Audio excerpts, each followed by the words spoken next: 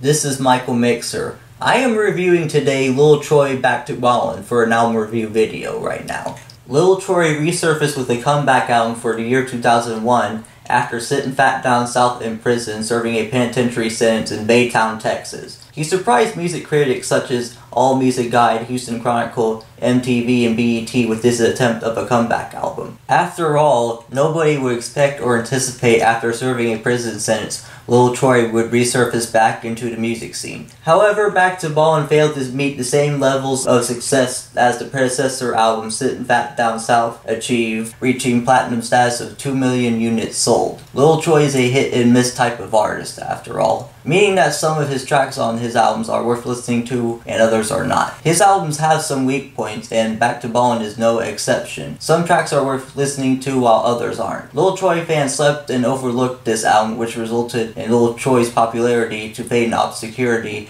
after 2002. For Years is the beginning comeback track that is the first full track on the Back To Ballin album. For years, Lil Troy has been deep up in this rap game, drug game, and textile manufacturing market. He's been deep in the game since the 1980s. Lil Troy pays homage and tribute to Notorious B.I.G. by titling this next track Mo Money, Mo Problems. No, he doesn't try to jock or copy his flow in terms of rapping. The more money Lil Troy has, the more problems he's likely to encounter. He encounters these problems while having large sums amount of money. It gets stressful. After all, having money can lead to having problems, as they say. However, now Lil Troy warns the haters, gossipers, and snitches out there to keep his name out their mouths on Keep My Name Out Your Mouth. Hardcore rap meets gangsta rap with a touch of lyricism on Keep My Name Out Your Mouth. Billy Cook lays down the soulful vocals on with his voice on this track. You can hear his work all over his track. Keep My Name Out Your Mouth seems to be similar to what Big Pokey, ESG, UGK, DJ DMD, or Lil Kiki would rap about.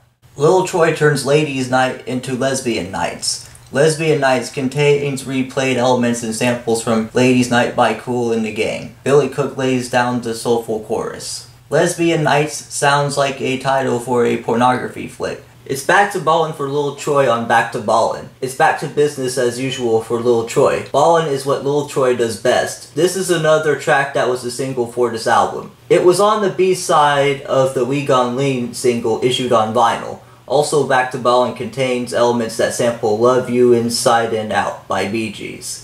We Gon' Lean is the track that holds down the weight of the whole album, as this was the #1 hit single off the album that received major airplay on the radio in Texas and the southern United States. Yes, this is the same We Gon' Lean that featured Will Leaner of the Botany Boys and Lil Flip of group HSE. Lil Flip dished out the illest rhymes on this track. The music video received a bit of minor rotation on MTV and BET back in 2001 when it first came out. Lil Flip wrote a portion of the track.